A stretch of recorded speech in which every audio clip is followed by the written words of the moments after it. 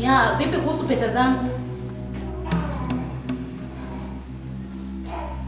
Lakini unatambua kwamba mimi kazi zangu wasipendi kuwekeana ahadi.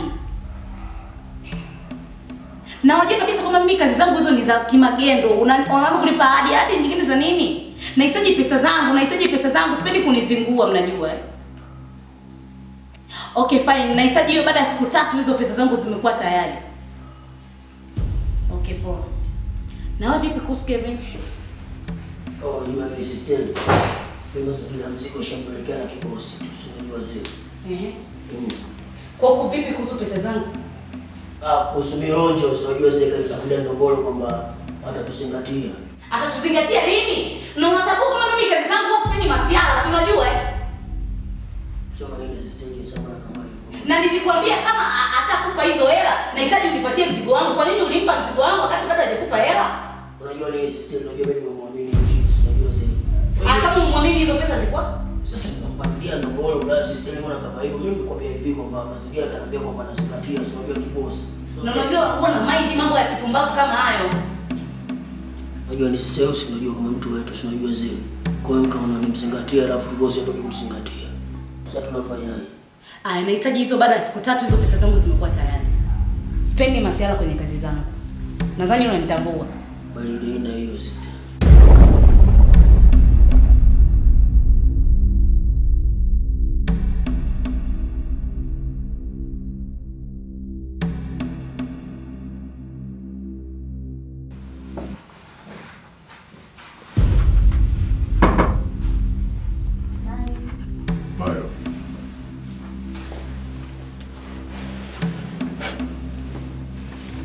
Mambo. Safi niambie. Fresh bwana. Ukielekea vipi? Fresh tu. Nipake. Nimekuita hapa nikukabidhi mzigo. Ninachohitaji sasa hivi, nahitaji ni cash. Sihitaji mambo ya mikopo. Usiwaze. Na akikwambia kwamba sijui hela, sijui kesho, sijui nini, hiyo mambo sitaki. Mara mimi ndio tuishie mzigo wangu. Usiwaze, wateja cash nao bwana.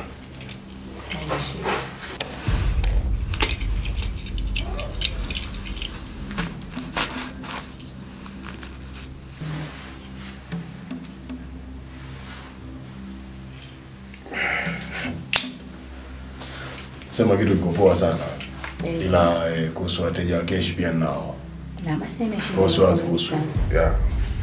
Vipi amna lingine? Ndio komedi. Poa, sheria bwana. Utampai pacha yako. Ayano. Poa. Unajua leo nimekuita hapo kwa misingi hivi. Ndio maana nafanya kazi sana na wanawake. Alafu nikiangalia na uzoefu wangu wa kazi naona kama wanawake unajua wanaenda mapepe unajua. Naelewa hilo. Sababu nimefanya kazi nimefanya muda mrefu sana alafu sije kupata mabosi wanazingua kama wanawake. Juzi aliniita Queen. Yeah. Queen juzi aliniita mwanangu aje kanipangilia nini kanijia robo kilo. Anambia nipeleke Tanga. Ndio nakuamini usiende na mtu sio nini nikamwambia baridi. Ndio. Nikachukua baji lake lile nini nikaingia mtaani. Ndio. Nafika nimeingia light sana. Yule doni aliambia bado inabidi uforce mazingira wewe. Utulie tu unajua mpaka kesho asubuhi ndo amke utembee. Nikamwambia hamna unajua mission kuja kuleta huko. Mission nyingine alafu kimazingira ukitoka ueleweke alafu kuna unga ambao unataka upeleke sehemu nyingine kwa nao. Anambia wewe tulia mimi askari wa huko tunafahamu. Nafahamu. Alafu unajua kusema ukikutana nao usiku. Hawana cha mwazini wala mnadi swala. Mtazikuana nikaona sheria ngoja nalale. Nikazingatia room nini nika. Nusu saa. Na unajifua kinaingia. Wewe kama kifua mnahesabia sana mwanangu. Yule hata saa 2 asubuhi bado. Oyo jamani sana unajua zile. Kuna kipindi fulani kiwalani moja hivi unajua. Kuna mchizi anaitwa Konoko. Unajua Konoko wewe? Hapana, si. Konoko anatokea kiwalani mjui unajua zile. Kuna siku alikuja bwana kwa shida yake tu shida ya shinga jelo mwanangu jelo unajua zile. Kaja na shida huo mwanangu mimi na shida ya jelo nataka nikamoke. Sema hapa naweka mchumba mbele. Kaweka mchumba mbele mwanangu. Mimi ngasema nikajipa sababu unajua zile nikampa vicheche washikaji wao kweli hapo. Unajua zile. Ndio masiara kunipa mchumba, kanipa mchumba kweli. Unajua zile nikana kuishi na kibosi. Kuna funa kitu zingilasi mambo mchuma mkamata mchuma amepata. Unajua kumwesha mbali wewe mwanangu. Ndio mwanangu. Sasa dakika mbili. Kwani asipige simu nini? Oh, uko wapi? Nikamsikiliza. Oh, mimi niko room. Mbona unaona hapo? Upo chumbani sauti inajirudia sio nini na mimi? Nikamwambia kwa inakuaje? Waka nikaona wewe unaenda sawa. Unajua, kimazingira hebu nitulizie kwanza. Kesho asubuhi kuamke mimi nitembee. Au kama unielewi mpigie simu bosi wako ndio kuja kumchenjia mzigo. Yeye ndo anajua kwa nini mimi nimeamua kutulia. Nikaona yes poa. Akata simu nikadondosha mchumba. Nimeingia sasa mtaani kwake. Aongea kama ninatokea kwenye masikio ukaona wewe. Dogo manywala umwezi. Umeelewa? Ndio. Kwa sababu hizi tikadi zako unazokuona ukichomoa irudi unafumua, ukichomoa irudi unafumua. Nikaja nikaona mtakuja kutofautiana tu kwenye chibicho. Afu unajua nini mwanangu? Unajua mimi mwanangu leo mimi si mwandafi mtu si unajua zile. Kwa sababu mtu anapomwona mtu anaita mazingira fulani hivi sio yeye fanya msela sio unajua zile hapo kipelekea mtu mapanga na pelekea ile. Mababa kwangu namuona ile namtamani sio unajua Simba kwa denda unatoka mwanangu afu sio unajua zile. Ile sema mimi mwanangu namchoma mtu mibiso mengi sio unajua zile unamkimbua sio unajua. Kwa hiyo siwazi mtu kama hapo namsomea kesi sio unajua zile. Sasa mimi si ile bure. Yaani kimkamata mshtakiwa na mchomea mimi. Yaani unajua zile mtupika mimi kifiki si unajua zile. Hapa ndo nyama tu unaendelea si unajua zile. Kimazingira ukanda huo bara wote. Si ndio tunawasumbua. Ya yule gani. Kwa hiyo hizo kutafuta mtu hitaji kutuinda sisi yani. Kabla wewe kabla watu waitafute serikali yako. Ya afu unajua nini? Afu sisi unajua hapa sisi ni kama ile maspazi tao namzungumzia kama Konde Boy hivi. Unajua zile. Asante sana.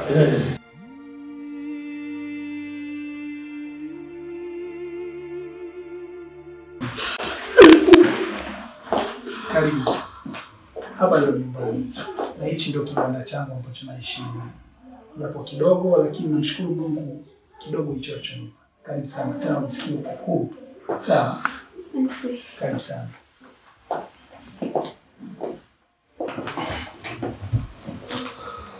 Na jisikie uko nyumbani. Tena uhuru kabisa. Sawa. Karibu sana. Joka ya.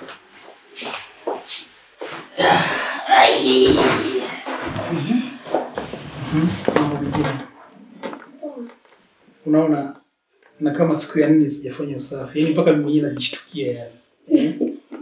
Unaona vitambaa vyenyewe hatujatandika. Lakini najua ukija huko ndani kila kitu kitakwenda sawa.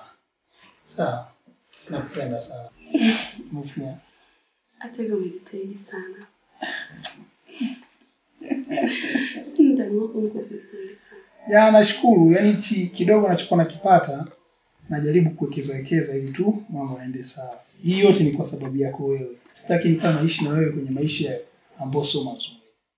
Sawa? Asante. Nashukuru. Okay. Alafu kuna kitu kingine nataka nikwambie.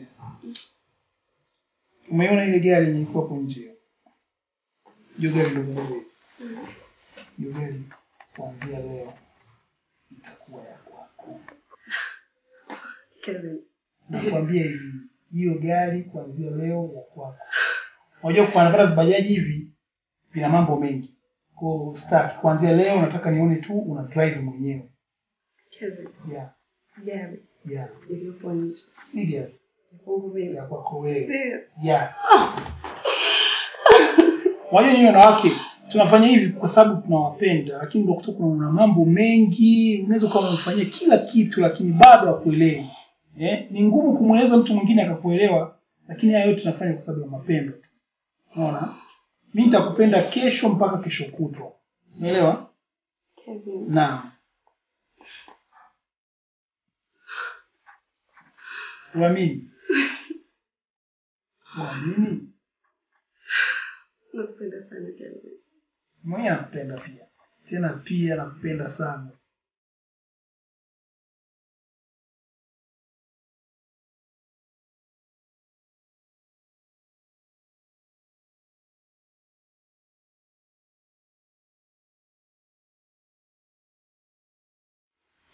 Leo mmoja nitembelee. Nimekuja hapa ujue nina jambo la heri. Mimi nakujua, yani wewe ukija hapa lazima kuwe kuna jambo. Unajua kuja hivi hivi tu kwamba ngoja leo nikamsalimie mdogo wangu, lazima kuwe kuna jambo. Nakusikiliza, niambie hilo jambo. Maja, kwa saizi nina furaha sana. Nimeona sio vizuri nikaa na furaha peke yangu. Lazima nije kushirikisha kaka yangu. Hayo ndo maneno sasa kwenye mambo ya furaha hapo. Hebu nieleze dada yangu. Kaka. Naam. Mimi nimepata mchumba. Ani unanitania au unasema kweli? Sikutanii, nipo serious. Hilo ni jambo la heri kweli. Sababu hata mimi nilikuwa naangalia, tunaona siku zinaenda na maana dada yangu apigiwe hata mruzi huko kweli. Hilo ni jambo jema. Yaani sasa hapa mwili napata ule mzuka, sasa nataka kumjua shemeji yangu. Anaitwa nani kwanza? Shemeji yako anaitwa Kevin. Kevin. Safi sana. Yaani umefanya maamuzi mazuri kwa kweli. Umefanya maamuzi mazuri dada yangu. Asante sana. Yaani nina furaha. Na labda upoje unamjua vizuri, nieleze kabla hata hujaja naye ili siku kijana niwe sana experience na shemeji yangu. Okay. Kevin ni mwanaume fulani yani tofauti sana na wanaume wengine. Mimi moyo wangu una furaha sana kuwa na Kevin kwa sababu ni mwanaume ambaye nilikuwa namhitaji ndani ya moyo wangu kwa kipindi kirefu sana. Yaani sijui hata nimuelezeje kwako. Ila mpaka sasa huwezi kuamini kaka. Kevin kanipeleka kwake. Kevin kanizawadia zawadi ya gari. Wewe acha masiara. Unasema kweli? Kweli tena. Yaani mpaka nashindwa hata kuelezea. Yaani sijui niseme Kevin ni mwanaume wa design gani. Kweli dada yangu umepata. Na je, una muda gani kwenye mahusiano yenu, ni mna muda gani? Mko niambie huko nyuma. Ni kama wiki 3 hivi. Tunakaribia kumaliza mwezi yani. Dada. Wiki 3, yani wiki 3. Mahusiano gani wiki 3? Yaani ina maana unataka kuniambia ndani ya wiki 3 hizi ushamchunguza, umeshajua kwamba A B C hivi na hivi mambo yake? Kaka bana, kuna wasiwasi wako nini? Si mahusiano ya uyoga. Yaani ni mahusiano ya uyoga kabisa. Yaani unapanda uyoga leo siku ya kwanza na hesabu wiki 3 uyoga umeshakuwa. Kaka, mimi nachojua nampenda Kevin. Kevin pia anampenda. Hivyo kwanza anafanya kazi gani huyo Kevin? Kazi yake ya residence. Naona sasa. Lakini mimi nachojua Kevin ni mpambanaji kaka. Wasiwasi wake mkubwa. Mpambanaji ulingoni? Hapana. Hapo dada, kweli hapo mimi siwezi nikakubaliana na hilo swala. Yaani siwezi kabisa nikakubaliana na hilo swala. Wiki 3 hivi kweli mahusiano gani wiki 3 wewe? Kaka, sikia nikwambie. Mimi ninachojua Kevin ni fighter. Kevin anapambana kwa ajili ya maisha yake. Na Kevin ana uwezo wa kupambana akaniokoa mimi akaiokoa familia yetu pia. Sasa wewe kama unaelewa kupinga sijui ni kesa kazi, sijui nini mahusiano mpaka tukae miaka na miaka ndio nikutambulisha. Sasa nasema hivi, huyo Kevin unamjua wewe, mimi simjui, na hata kumleta kwangu simlete kabisa kwa sababu haiwezekani eti mwezi mmoja wiki 3. Kama tumefikia huko sawa, lakini mimi siwezi kuachana na Kevin, nampenda Kevin. Subiri tumalize miaka 3 na kuja kumtambulisha. Sasa utachagua wewe sasa kati ya mimi kaka yako au huyo Kevin, nani wa kumsikiliza? Pumbavu.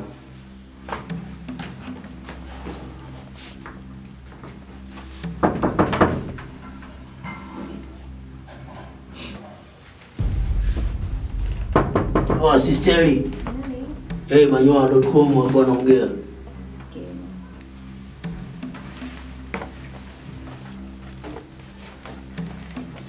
Mambo vipi? Poa baby. Safi. Sana Haina nakusikiliza. Nahitaji unifikishie kwa mzigo sehemu husika. Isha. Unifikishie kwa wakati. Wasiwasi sisteri, mzigo unafika afikibampa. Na vipi kuhusu Kevin? Alafu unajua nini sisteri? Unajua yule mtoto Kevin ndio kama anatuweza hivi. Sio yoze. Leo tumeingia jana tumeingia mguu wa kutoka, sio unajua tumeingia mpaka mtaani kwake. Sio unajua zile. Afu anatuchukua kama hatujui, sio unajua maana wamesi na hela hivi na hivi tukimvotea haya, sio unajua zile. Mara anapokea simu, muda mwingine anakata simu, yani naona kama tuvuruga hivi. Kwa hiyo kusikiliza hii maamuzi yako umenifanya nini? Acha kufanya. Kusanya majeshi yote. Tumfuate kesho. Hatuwezi tukawa tunafanya kazi ya kipuuzi namna hii. Swazi sisi aliyoshaisha hiyo. Unajua mimi na akili mbili tu. Ete. Swazi. Haina shida. Swazi. Basi haina shida. Haina hiyo sisi.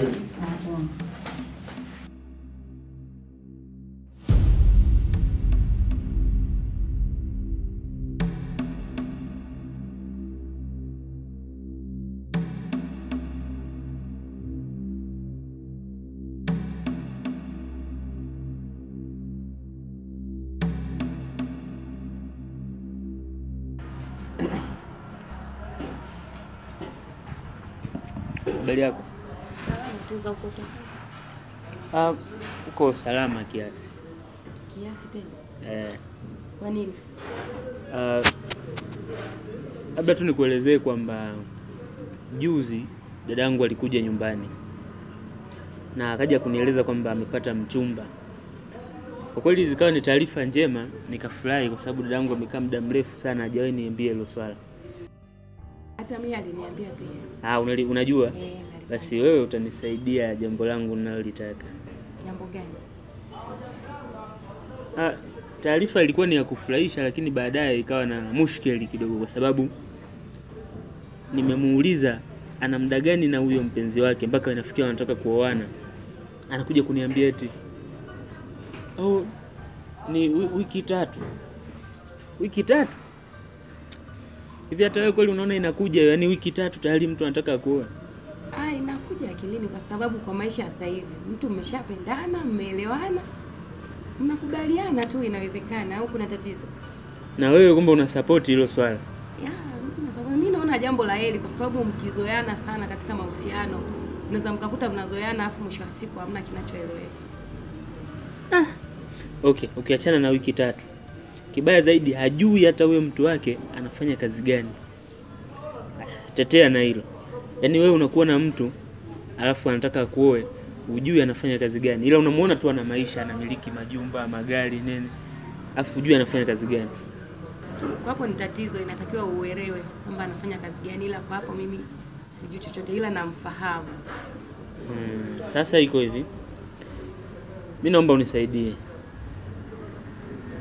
Naomba unisaidie ufuatilie ujue huyo kijana anafanya kazi gani. Itakuwa rahisi kweli? Wewe si mtu wa karibu, wewe ni rafiki yake.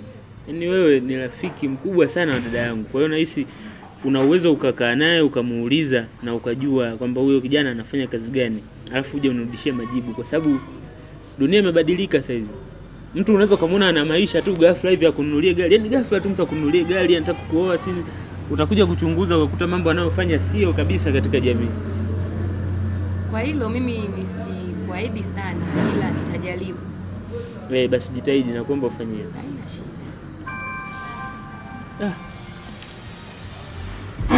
Mimi nashukuru mzigo nimeupata na nishasambaza kila kona na watu wananiambia kwamba nijitahidi kuongeza mzigo mwingine. Ila pesa bado sijapata. Natumai ndani ya siku 3 hizi hapa pesa itakuwa imeshafika. Unajua kwanza sisi kazi zetu hizi Kevin sio za mikopo.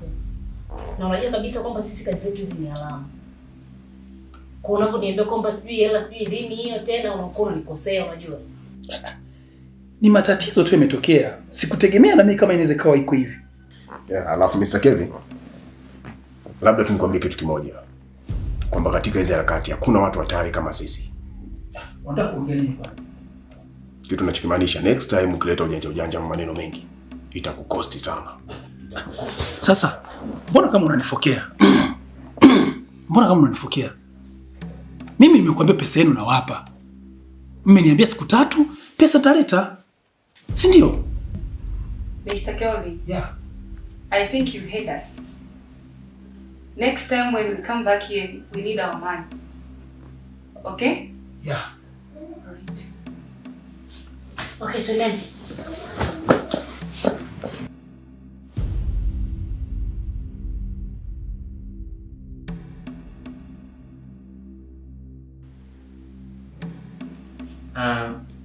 Nimekuita hapa tena dada yangu.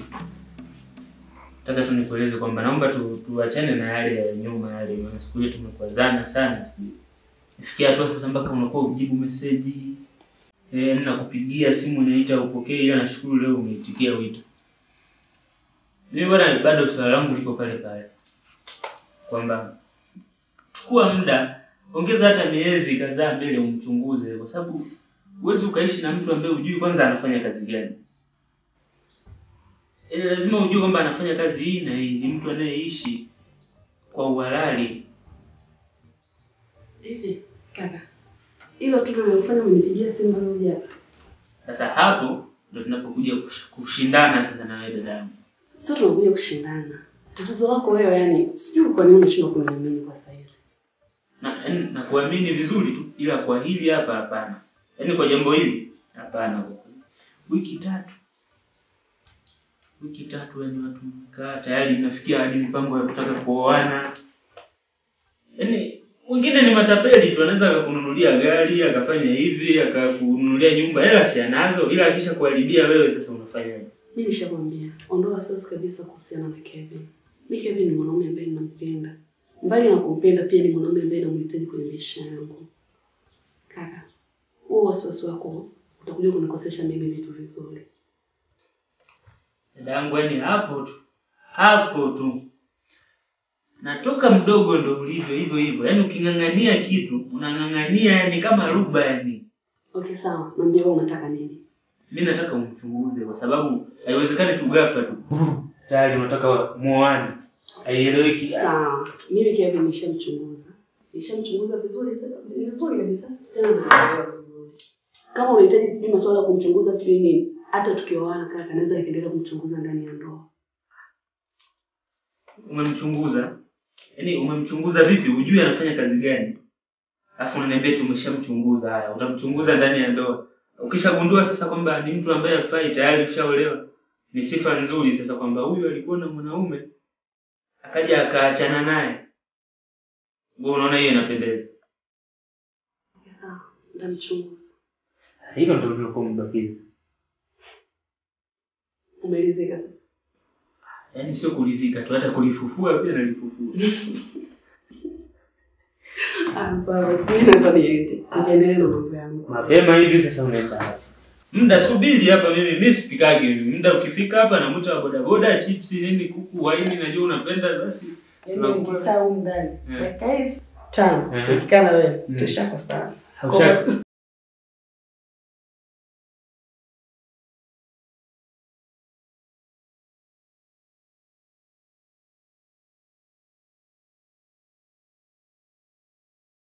Mimi sielewi.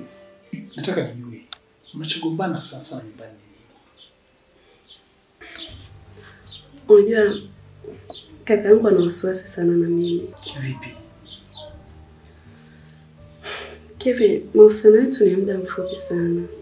Nimemshirikisha kaka yangu. Lakini hata mimi najiona wa ajabu. Tupo kwenye mahusiano, afu sijui hata mwenzangu anafanya kazi gani. Yaani unataka kuniambia ndio hilo mnaogombana? Mbona unanifurahisha unajua? Hiyo mbona iko simple. Mimi mfanya biashara, nataka uishi maisha mazuri kupitia biashara hii unayoifanya. Sawa Kevin, biashara gani sasa? Yaani shida yote unataka kujua biashara nafanya. Ndio. Hebu fanya hivi. Utajua kwa sababu huko nyumbani ukifika tu hapa nyumbani utajua kila kitu unachofanya. Na mimi ni mfanya biashara mkubwa ambao hata ukiuliza huko nje atakwambia. Kevin, unanipenda? Ya, napenda. Kweli? Napenda kweli. Basi naomba uniendelee. Unafanya kazi. Usijali, mimi nitakwambia. Mimi ni mfanya biashara tena mkubwa tu. Unaona? Nitakwambia wewe usio na wasiwasi. Sawa? Ondoa shaka mpenzi wangu. Unaelewa? Kevin. Unajua kaka yangu ndio mzazi wangu mimi. Ana haki ya kuwa na wasiwasi sana na mimi. Ndio, lazima awe na shaka. Hebu njoo nikuhakikishie kitu kimoja. Mwambie awe na amani. Mimi ni mfanya biashara na utajua tu siku zinazozidi kwenda. Sawa? usiwe na wasiwasi, mimi nitakwambia biashara unayofanya na anataka tuwe na maisha mazuri kuliko hata haya tunayoishi. Umeelewa? Nadhani nimeshasikia. Natumaini utakuwa umekuja kunipa mrejesho juu ya kazi niliyokuagiza.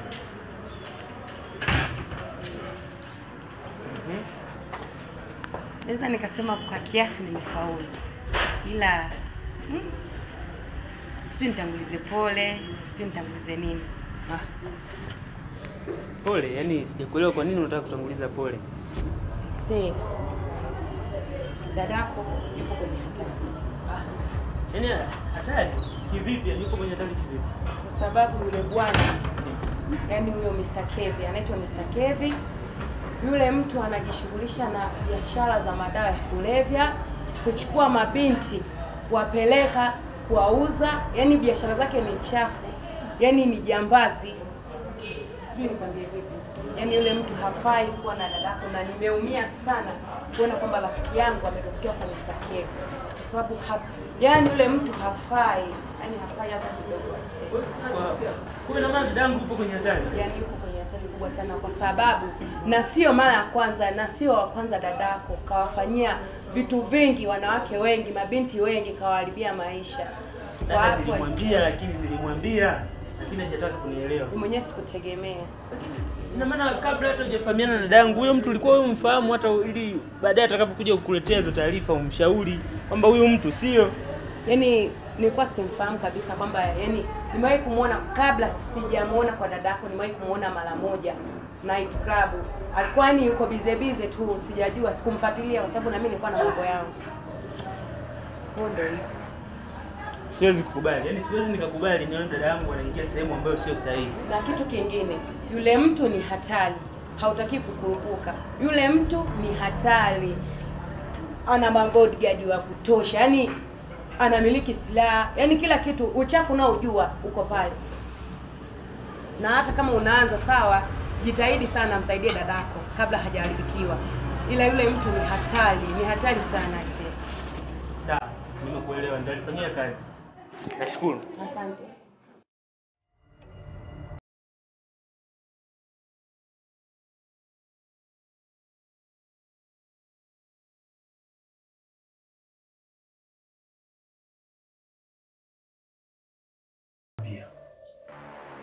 Mimi sio kwamba tumeanza kufanya biashara mimi na nyinyi leo. Nimemwambia pesa yenu mimi nawapa. Na pesa nimeshafanya mawasiliano kule inakuja. Shida ni nini? Mbona kama mmekuja kwa shati? Kebe, unajua kabisa kwamba sisi biashara zetu hizi sio za kuwekeana ahadi. Na tulikupa siku 3. Mpaka sasa tunaona kimya. Na nilikwambia kabisa usipoleta hizo hela baada ya hizo siku 3, kitu ambacho nitakifanya. Sawa. Niwape pesa yenu mimi nawapa. Mbona mnakosa imani? Zinafika lini? Pesa zinafika lini mpaka sasa hizi upo kimya Kevin? Mr. Kevin. Yeah. We didn't come here for stories. We need our money right now. Hebu nisikizeni. Mimi naona kama nimekuja kwa ugomvi nyinyi. Nimemwambia pesa yenu mimi nawapa. Sio kama mnanielewa vizuri. Mr. Kevin. Yeah. Nadhani unafahamu kwa biashara zetu huwa zinaga mikopo. Sasa basi kilichotuleta hapa ni kuja kufuata pesa na wala sio kusikiliza unaanza. Nisikilize wewe, nimekuwa sema hapa. Najua kabisa biashara hizi zina bla bla. Na toka tumeanza kufanya biashara mimi na nyinyi, sijaizingua hata siku moja. Nimemwambia pesa yenu nawapa. Vipi? Bosi. Kwani mimi naona mama kama ashakuwa mengi, si unajua zile tushambada mshtakia watu tumsomee kesi na mazingira kama ana hivi. Wewe usifanye hapo. Sasa utakufanya nini?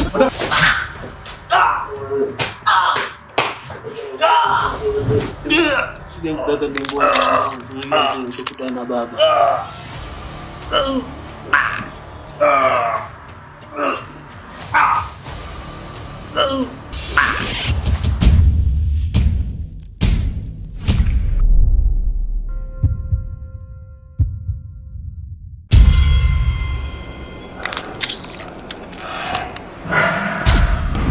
Wewe kamateni wewe.